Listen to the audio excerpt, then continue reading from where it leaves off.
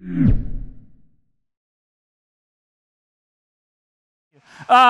so we're going to be in Psalms 23 today. So if you have your Bibles, do me a favor and go ahead and open up to Psalms 23. And if you're just sitting there and you're like, but Pastor Corey, I have Psalms 23 memorized, open up your Bible anyway. Don't make the people next to you jealous because you're a super Christian, okay?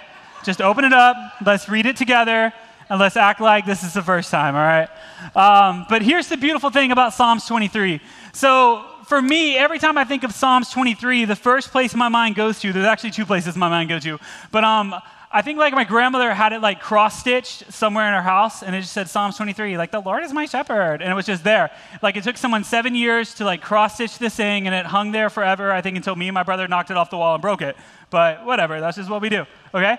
Also, if you were anything like me and you grew up in the church, so I grew up in a small, like little Nazareth church, and I believe right inside the lobby, kind of right before you went to the sanctuary, there was like this picture of Jesus. Like it was like a Roland Mills, basic, like he was white, almost. It was like a mix between blonde and brown hair. Don't know how the artist like did this, but he had like Jesus like perfectly posed, staff in one hand, and I was like, yep, that's my Jesus. That's him.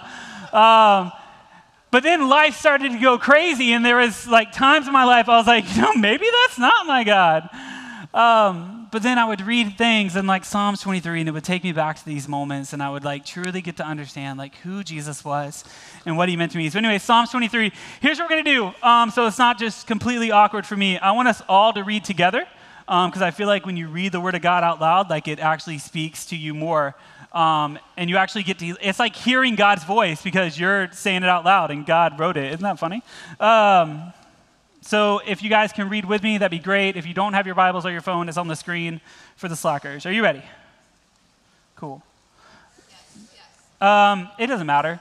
Here's the beauty of it. Because I don't care what version you're reading from. I love it when there's like a mix and then everyone's around you like, ew, what'd they just read? But then I get to hear... I get to hear what the other people were reading, and it's like, it's different, and we're actually going to get into that. So thank you. Thank you. All right. Are you ready? Cool. All right. So, the Lord is my shepherd, I shall not want. He makes me lie down in green pastures. He leads me beside still waters. He restores my soul. He leads me in paths of righteousness for his name's sake. And even though I walk through the valley of the shadow of death, I will fear no evil, for you are with me. Your rod and your staff, they comfort me. You prepare a table before me in the presence of my enemies. You anoint my head with oil. My cup overflows. Surely goodness and mercy shall follow me all the days of my life, and I shall dwell in the house of the Lord forever. Amen. All right. I'm going to pray real quick. Is that cool with you guys? Awesome, man. Hey, dear Jesus, we just thank you for this moment, Lord. We thank you for this time where we just get to just sit in your presence, God, Lord. We just get to dwell in your word. God, Lord, so I pray that you just speak through me, God. Lord, just let me be the vessel, Lord, as your words just continue to reign throughout this place. Lord, we thank you for this morning, Lord. We thank you for what you're going to do. In your name we pray, amen. Amen. Man, so Psalms 23. One thing I love about Psalms 23 is, for those who don't know, David wrote Psalms 23, and for David to write Psalms 23, it came from something personal because David himself, being a shepherd, he knew exactly what it meant to be a shepherd. Like, it just made sense, right? He was a shepherd by trade. And so when he called Jesus his shepherd, he's basically calling himself the sheep. And if you read anything else throughout the Bible, this happens a lot of times. Jesus gets called a shepherd, we get called a sheep. And when David is calling himself a sheep, it's not a compliment. Do we know anything about sheep? They are dumb. Sheep are like, they're just weird. And like, they just do things. But that's the crazy thing about this psalm is that for David, it wasn't a compliment. It was a cry for help. Because if anybody knew just how bad a sheep needed a shepherd, it was David. And David is writing his whole soul into the psalm. And he's saying, Jesus, I just need you because without you, I'm nothing. Because here's the thing about sheep. For sheep, when sheep are left on their own accord, sheep are known to wander off. Sheep are known to get lost. Sheep are known to like literally put themselves in danger. Like what happens is if a sheep sees rushing water, what they do is not thinking. They literally dunk their whole head in to just try and get a drink of water, not knowing they have that weird duvet on their head or whatever we want to call it. And the water literally sucks it up and rushes them off. And then, so the shepherd's like, oh my gosh, my sheep got like rushed down the river again. So he had to like literally take his staff, take it by the neck and rip it out of the water to save it. Like that's just how sheep are. And David's like, listen, I'm a sheep and I just need a shepherd, because he knows that a shepherd is willing to lay down his life for their sheep. And that's David throughout this whole psalm. It just starts out with, the Lord is my shepherd, I shall not want. The other versions that you guys read out loud was, I have all that I need. And honestly, we can just stop right there, because that's beautiful enough. Like, the Lord is my shepherd. And when I allow him to be my shepherd, when I allow him to lead me, when I allow him to literally just go where I need to go, and he is in front of me, I have all that I need because he's providing for me. The Lord is my shepherd, I shall not want. When we allow the Lord to be our shepherd, the second thing he does in this verse is like he makes us do something, which used to always make me mad, because I was like, ain't nobody telling me what to do. Like I was that guy. And literally the second verse says he makes me lie down in green pastures, and like he leads me beside the still waters. And like I get it. You guys don't want God telling you what to do. Like, oh man, God's making me lie down in a nice green pasture. He sucks. Like, come on. Like, here's the crazy thing. I think God wrote this for me. Because, like, left on my own accord, I'm not smart enough to find a nice green pasture to lay down and Sabbath in. God's like, Corey, you need to rest. And I'm like, you're right, I do. Where's the green pasture at? Left on my own accord, I can't. Left on my own accord, I'm the sheep that's putting their head in rushing water. Like, I need the still water. I need that nice green pasture. He restores my soul. He leads me in the path of righteousness for his name's sake. Like, it goes on and on. When you allow God to be your shepherd, he leads you. He takes you on the right path. He restores you. Everything Wendy was just saying. Like, it's a beautiful thing. The next verse, even though I walk through the valley of the shadow of death, I will fear no evil. That in itself can preach for 38 minutes. So, we're not going to sit on that too long, but let's be honest, it's amazing. For you are with me, your rod and your staff, they comfort me. Like, this is a beautiful thing. Like, even though we're going through this hard valley, even though we're in the midst of everything that is going on in our country, maybe falling apart, I don't know what's going on. But like, I can sleep good at night because I know that I have a shepherd who, one, has a staff who is guiding me and poking me and prodding me and leading me in the right direction. And when I get stuck into the water, he can pull me out with that same staff. But not only does he have a staff, but David said that he had a rod.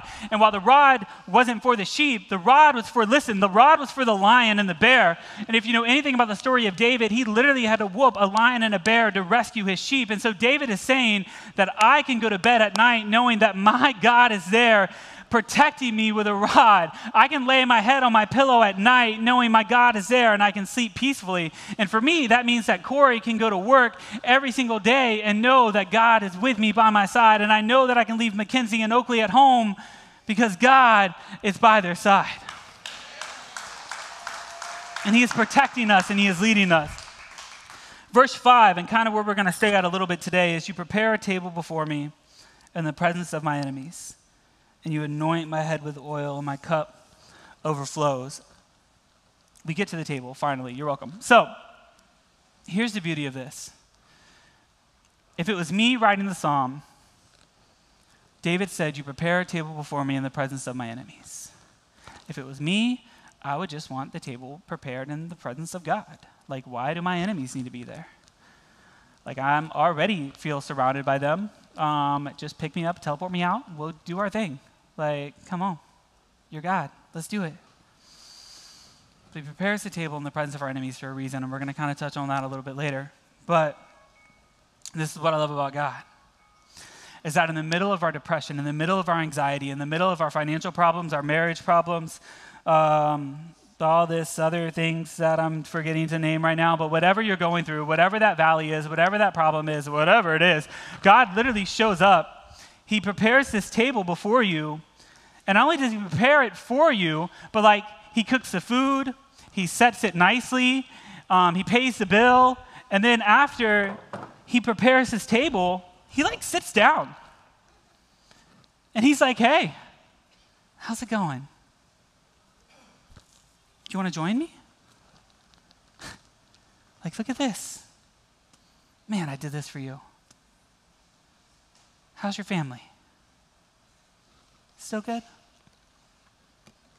Yeah. Coffee is on point today, but it's because it's God's table, you know what I'm saying? But he makes the table, and then he sits at the table, and he invites you to sit at the table. And like, here's the crazy thing. Like, here's the king of the universe, the creator of heaven and earth, of all mankind, and he's literally inviting you to just sit with him. Like, think about this invitation. Like, how crazy is it? I know Pastor Adam, like, preached on it, like, for a whole month, like, last month, and half of you guys paid attention when we talked about getting into the presence of God, but this is what it looks like. It's God setting up a table in the middle of everything you're going through, and he just wants to sit and have a conversation with you. But we're honestly like too busy with our day-to-day to actually get through this. And so instead of just sitting with the King of Kings and Lord of Lords, we kind of just like use him as a fast food drive-through. And it's like, man, like honestly, it's like waking up and God's sitting at the table, and he's like, hey, good morning. I've been waiting, because God doesn't sleep. He's like, yeah, did you have good dreams? I did that. You're welcome, you know. And you're just getting out of bed, and you're like, oh, man, oh, this looks so good. You know, if only I knew, though, because I didn't set an alarm this morning, because, you know, I kind of wanted that extra 5 minutes of sleep. Also, you know, I got to get to work. That's getting crazy. Oh, my goodness, is a baby crying? You know, anyways, this looks great. This is amazing. Did you make that yourself? Oh, dude, so good. But I'm just going to take this and, ooh, yeah, you have a good day. Actually, no, before I go, God, hang on one second. Let me get a photo. Check this out. And y'all be like, I know you do this because I see your Instagram. Like, don't try me, all right? Y'all be like, you'd be like, once again. And then you'd be like posting, and you'd be like, breakfast with the king. Hashtag almighty, hashtag I'm blessed, you know? And then you post it. Man, you didn't even sit at the table for 3 minutes, but you can tell the whole world about it. So here's the thing. Ooh. When we don't sit at the table, when we don't take time to sit and talk with God, something can happen. And this is where it gets dangerous, because if we're not sitting with God, if we're not being careful, what happens is the enemy can sometimes pull up a seat to the table. And a lot of times we don't think he would do that, but here's what I want you guys to see. If you read your Bible, you saw that the devil literally pulled up a seat to Jesus' table in the wilderness. He showed up to Jesus in the wilderness and he tempted him there. Don't think he won't do it to you. And he has the guts to do this because he pulled up a chair in paradise to Eve's table and it worked. You guys remember that story. He got Eve to doubt the character of God. He got Eve to doubt what God truly said, and all of creation fell. And if he'll do it in paradise and he'll do it to Jesus, he has no problem doing it to you. Jesus said that the enemy had one purpose, and his purpose was to kill, steal, and destroy. And that's just what he is doing. He's come to steal all the plans that the shepherd laid out for you. He wants to kill the dreams and purpose God placed in your life, and honestly, he's just going to destroy you in the process of it all. And here's the crazy thing. He doesn't just come out with all of this in the first 15 minutes that he's sitting at the table with you. He's sly with it. And here's what I love. I don't love this, but here's the crazy thing about the devil. He sits. And it's a very simple thing. Because as much as we just want him to go, you know what, Corey? I'm going to take this banana and I'm going to shove it down your throat and destroy you. Like, he doesn't do that, okay? He doesn't just come out with it. All right, he sits, and he's like, hey, how's the family? The wife still nagging you? Yeah, she does that. Yeah. I don't know how you do it. Crazy. You know what the problem is? It's her mother. She hates you. The problem is they get together and they're I would have been out of there, bro. I don't know how you do it.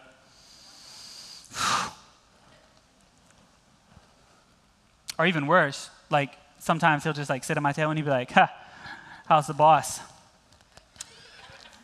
Still a jerk?" I don't know how you do it either, bro. I would have left. Who need a job? Not Corey, right? Bruh, nah. But this is what he does. Shh, we can laugh, it's okay. This is what he does. He's so sly about it. He's so slick about it. But honestly, all he's trying to do is he's trying to get you to doubt the character of God. He wants to get you to doubt the character of God or even remind you of your past or something that someone told you that it's going to get you off the path that God has for you. He's going to get you off track. He's going to get you to doubt. He's going to feed your bitterness and anger, and he's going to make you stressed, selfish, and make you lose in the very end. And that's his goal. So how do we know if the enemy is at our table? Great question. Here are 5 main lies. I'm going to give you guys 5 main lies that the enemy tries to tell you. And if he's telling you one of these lies, or if one of these lies is in your head, there's just a really good chance he's sitting at your table and he's eating your lunch. Lie number 1, it's better at the other table. It's better at the other table. This is like that, I think that all-American lie that tells you that what's over there is better than what I have here. This is that lie that destroys families by saying simply, if I leave my spouse for this other person, life is there. This is also that lie that says, if I continue to work hard, if I continue to strive, and I continue to neglect other things and focus on this thing, I'm finally going to get to where I need to be, and then I'll be satisfied. Then I'll be happy. Then I'll be content. And listen, I can preach about contentment for like a whole nother 48 minutes, but we're not going to go there. Just read Paul's letters. Paul will tell you exactly what it means to be content. All right? It's better at the other table. Lie number 2. Ooh, you're not good enough. You're not smart enough. You're not pretty enough. You didn't come from the right family. You don't have the right background. You're just not good enough. And not only are you just not good enough, but you failed before. And if you failed before, you're going to fail again. And so shame and failure is just going to follow you wherever you go. Because honestly, you suck and you're not good enough.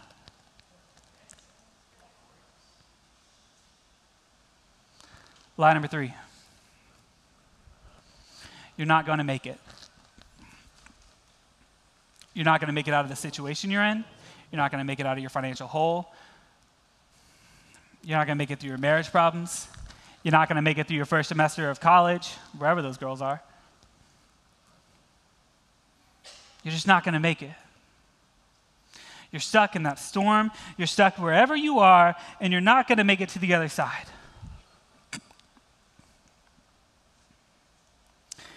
You're never going to make it out. And honestly, if you're hearing this today, the enemy is just at your table and he's eating your lunch. And here's the thing that gets me about this lie. And I did not want to go off on a tangent, but I'm going to go off on a tangent, so you guys be cool with me for a minute, okay? Because I know what you're thinking. Like, honestly, the devil's just here, and he's like, Corey, like, he tells me this all the time. Like, you're not going to make it out. You're not going to make it out. No. And so I have to sit here, and I honestly just have to take authority and be like, listen, I can. Because here's the thing about any of these lies. If you want to know if you're telling one of these lies, all you have to do is go to your friend, and your friend's going to tell you back what you're telling them. And when it comes to this lie, like when I'm having coffee with anybody, and they're like, Corey, how are you doing? And I look at them, and I'm like, well, I don't know, man. Like, I'm stuck in a lie. And here's how I know. Because never, ever, ever, ever, ever, ever, ever, ever, ever, ever, ever in the history of mankind has our shepherd and the King of Kings ever said, bro, I don't know, man. Like, the disciples didn't wake him up in the middle of the boat, in the middle of a storm, and they're like, Jesus, how are we going to get out of here? Jesus didn't look at them and be like, bro, I don't know. This one's on you. Like, good luck. And like Jesus hops out and like walks on water like out of it. That'd be crazy. But he didn't. Like he calmed the storm and he let them out. And here's the beauty of how I know these things, because my Bible and everything we just read said that even though I walk through the valley of the shadow of death, I'll fear no evil, because what? You are with me. So here's the thing. Like, honestly, sometimes I don't know if I'm going to make it out of it, but I know something on the other side is going to be great because God is following me everywhere I go and he is with me. Where was I? Lie number 4. Lie number 4. I'm surrounded and there's no way out. I'm surrounded and there's no way out. Like the bills are piling up, the grass is knee high, the baby's crying, I still got to go to work. I think my car's making weird noises. My knee hurts, my head hurts. I only got 2 hands, and Kenzie's asked me to make dinner. Like everything's piling up. Not that that has happened Thursday night, but I love you. You're surrounded and you feel like there's no way out. It's crazy. The last one, lie number 5. Let me know if you ever felt like this. Everyone is against me. Everyone hates me. No one loves me. And it's just me against the world. It's funny because I feel like we've all been in at least one of these, all of these. I think I've hit every single one in a month, but that's just me. But if these are you, if you wake up and one of these things is telling, like staring you in the face, listen, the enemy's at your table. And not only is he at your table, but he's eating your lunch that God prepared for you. And he's just feeding you lies. And I know this because this was me not that long ago. When I first shared this message with the teens, it was back in January. We were going through a series, called Goliath Must Fall. And we were talking about the giants in our lives and how they just needed to like literally stay down forever. And in this time in our lives, like me and Kenzie were going through a rough time. Like we had a really bad giant for 9 months. And for those who don't know, like we just welcomed our baby girl about 4 months ago, but those 9 months of pregnancy was some of the hardest that we've ever had to face. Kenzie was in and out of surgeries. They sent her home on an IV that I had to change out. Like I had to be Nurse Corey for a long time, and Nurse Corey was scared because I felt like if I didn't clean like something right, she was going to get another infection, and then we were going to end up in the hospital again. And honestly, like I got tired of sleeping on the couch. Like, have you guys ever had to sleep on that little skinny couch at the hospital? You guys know what I'm talking about. Come on. Like that in itself was horrible, okay? Like, I get it. Kenzie had the baby, whatever, but that couch, it hurt so much. And it's so hard. Like, there's no cushion. It's like they literally took rocks and put it in there, and they were like, good luck. Where was I? I'm just kidding. Shh. Anyways, so it was a hard 9 months for us. And I ended up reaching out to a friend. And he kind of went through the same thing. Him and his wife are having twins. They were a couple months ahead of us. They actually had their twins in November. So in January, I reached out to him. And I was just like, hey, man, like, I honestly, like, I feel surrounded. I was like, bro, I feel like we're not going to make it out of this season. I said, it's been going on too long. And I told him, and honestly, like, if we want to get to the root of the problem, I said, bro, like, I also don't feel like I'm good enough for this. Like, I don't feel like I earned this family. And like, I'm sending him this text, and anytime I send someone like a long text, like I want a long text back, okay? Like, you better put thought into it, all right? And so I send him this text, and I waited, and like the bubbles came up because we have iPhones. And I was like, he's texting back. And like 3 seconds later, I got something, and I was like, cool. It was an accident. He's texting again. He's going to come back and say, sorry, just kidding. Here's everything. And honestly, in this moment, like, I just wanted him to be like, Corey, you're doing great. We love you. Like, everyone loves you. You're amazing. Like, I am a words of affirmation guy. And so when someone spits that out at me, my whole day gets better. I did not get that. I got 9 words, all right? And that was it. But his 9 words were exactly what I needed in that moment. And Like, how crazy is it to like have a friend who knows exactly what you need in the moment, who knew that Corey didn't need admiration, he didn't need love, he didn't need praise, he needed a wake-up call. Because as I looked at that phone, the 9 little words were, don't give the enemy a seat at your table.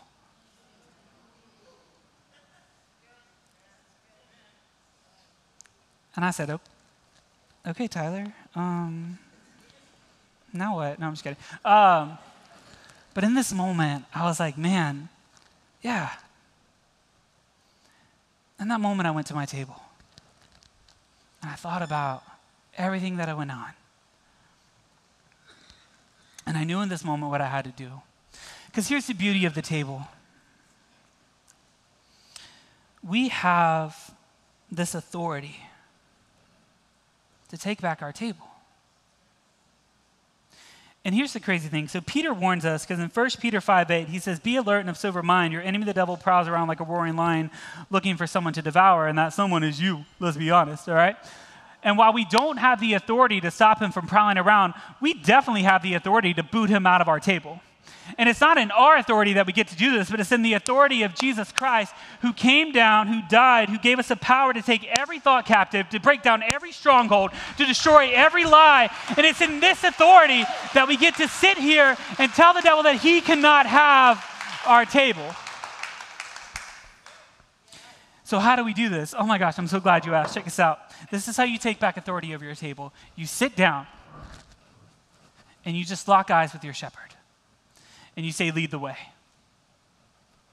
When you sit back at your table, when you lock eyes with your king, when you give him control over your life, when you allow him to do everything he needs to do and everything he wants to do, and all you have to do is follow him like the sheep we are, we begin to change. And after we sit and start having conversations with God, the next step, honestly, like, here's the thing with the devil, and I feel like he's just a one-trick pony because he's always trying to get into your mind and he's trying to get you to doubt everything that God has. So how do we combat lies? With what? With truth. So how do we stop the enemy from filling our head with lies? What do we have to fill our heads with? How do we fill our heads with truth? Read your Bible! Like what? That's it. Like when you start to read your Bible, when you start to fill it up with truth, like the devil can't spit lies in your head because there's already truth in your head and you already know the truth. It's crazy that if we just read our Bibles, this wouldn't happen. And I know this because this was me. Growing up, my biggest problem in the whole world was I always felt like I had to earn all the love that I got. From friends, from family, from classmates, work, whatever. I had to work for it because I had to earn it. That's just the way the world works. You got to earn everything you get. And so I did things I shouldn't have done. I had to change who I was to kind of fit in with some other people. And honestly, it just turned into a bad situation that we're really not going to go down that rabbit hole, all right? But that's who I was. But then I started coming to church, and honestly, it was this church, let's be honest, when I was like 17 years old, and I started hearing stories of this God who loved freely, and it made no sense to me whatsoever. I never knew of somebody who could love so freely, who could love and not want anything back. And so I started reading more, and as I read more and I learned the truth more, like, it started to make sense. And I would read things like in Ephesians chapter 2, verse 8 through 10, it said, for you are saved by grace through faith, and this is not from yourself, it is a gift from God. Not from works, so that no one can boast, for we are his workmanship created in Christ Jesus for good works which God prepared ahead of time for us to do. Like here was a God, one, who loved Corey for Corey and just wanted to give him something for free. Made no sense at all, but okay. But I kept reading. And then you come to like John 3:16, for God so loved the world that he gave his only begotten son, that whosoever should believe in him should not perish but have everlasting life. Like, okay, so not only do you love me, but you gave up something for me. And like, I didn't even do anything. And then like, for what kind of love is this, that one man should lay down his life for another? And as I continued to read, it started to click in Corey's head that here was a God who loved Corey for Corey. Here's a God who loved Corey, and Corey honestly didn't have to do anything bad.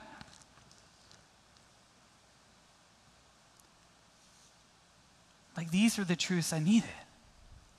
This is what I had to get from it. And my biggest problem was, honestly, I just didn't know the difference between God's voice and the voice of the enemy. So real quick, I'm going to give you guys 2 things, and then we're going to do an activity together, and we're going to have some fun. All right, check us out. So how do we recognize God's voice? How do we learn God's voice? First off, well, you got to spend time with him. You want to learn God's voice? You got to sit at the table and talk to him. When me and Mackenzie are at the supermarket and we're across the produce section and she's like, hey, babe, I know her hey, babe from every other wife's hey, babe, because we spend time with each other and I know her voice, okay? When Oakley's crying in the middle of like other babies, I know that's her cry because she cries so much at the house. And I have memorized her cry. And her cry is different from other babies' cries. So how do you learn God's voice? You spend time with him. When you talk to God, he talks back sometimes. And you get to memorize his voice. And then you know his voice is different from others. John 10:27 said, my sheep listen to my voice. I know them and they follow me. Man, isn't that crazy? Another thing, and this is something we tell the kids all the time, is that when the world kind of gives you things, to learn whether it's from God or not, you kind of just have to pick up your Bible and like shift these things through it. Kind of like how a gold miner will shift the dirt to get to the pure stuff. That's what the Bible's for. What? You're welcome. So when you start to look these things up, and if it's in the Bible, then, I mean, there's a good chance it's true. If it's not there, God probably ain't say it. Like, it's that simple. And so when the enemy sits at your table and he tries to tell you that you have no purpose, that you suck, you're not loved, and everybody hates you, you get to fight back with verses that you memorize, like Jeremiah 1:5 that said, I chose you before I formed you in the womb. I set you apart before you were born. I appointed you a prophet to the nations. So when he sits at your table and he's trying to tell you these things, you get to say, no, homeboy, because check it. Because my God said, 1, that I'm loved, and 2, that before I was even formed in the womb, he had a purpose and a plan for me. So while I still have breath in my lungs, he has a plan for me, and I'm going to continue to walk in that and do whatever I need to do.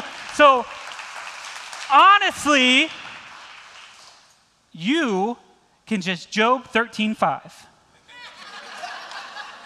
And those who read their Bible laughed. For those who didn't read their Bible, it's a beautiful verse. It's shut up and let that be your wisdom, okay? And sometimes you just got to use that on the devil. You all right? He'd be like, Corey, you suck. Shut up and let that be your wisdom, right? Get out of here. All right. But hey, so here's the thing. So here's how I kind of want to end this morning with you guys. These lies that the enemy brings, honestly, they're just that. They're lies. They're lies that he made up. They're lies that make no sense. And they're lies that he's just honestly trying to get you to doubt the character of God and get you to turn and rebel against everything that God has. And we combat lies with truth. We combat lies with truth, and that's the only way. So I'm going to give you guys 2 different ways to kind of respond to this message. And I have some note cards up here that if you want to use them, you can. And I'm going to show you how we're going to do this in just a second. But for me, not in the Bible that I have up here, but I have a Bible that Pastor Eric gave me when I graduated. And this little NLT Bible. And back in January when all this kind of took place, in the corner of my Bible, I did something, and I kind of wanted to share it with you guys and see if you guys wanted to practice it with me. But what I did was, the first thing I did was I wrote down my lie. And my lie was very simple. My lie was, I was defined by my scars. Therefore, shame and failure follow me wherever I go. And then right above my lie, what I did was I rewrote my story according to God's purpose. And so right above it, I wrote, I'm no longer defined by my scars. I'm defined by his scars. And how do I know he has scars? Because honestly, while we were sitting at the table together and talking, and he handed me a piece of bread, I saw them. I spent time with him. I saw these things. I read these things. And then right under my new purpose, or right under the lie, I wrote the verse that helped me remember that all this would make sense. And my verse was very simple. It's just, there is therefore now no condemnation for those who are in Christ Jesus. Corey was made new. Corey was made whole. Yes, I failed before. Yes, that followed me for a long time. But now I'm no longer defined by my scars. I'm defined by Jesus' scars. And because of his grace and because of his mercy and his love, those now follow me wherever I go. It's no longer shame and failure. It's love and mercy. And I get to put that on and walk into that every single day. And that's my new story. I'm defined by his scars.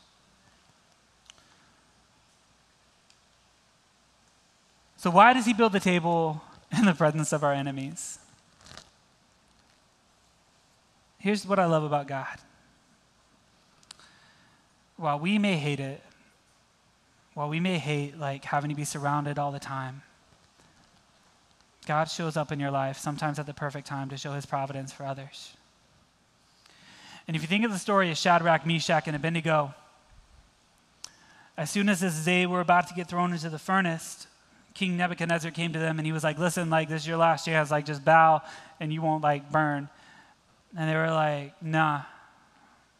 They were like, we only bow to our God and he will save us. But even if he doesn't, we're still going to praise him. And so they get thrown in the furnace. King Nebuchadnezzar did not care. He said, yeet. But then God showed up. God moved. God showed his providence. He saved them. And when they came out, King Nebuchadnezzar was saved, and he started believing in God because of this. And this is why God likes to build his presence. This is why God likes to build his table in the presence of your enemies, because when the rest of your enemies are standing at you and they're like, I hate you. You suck. You're stupid. You can be like, yeah, but I got fruit.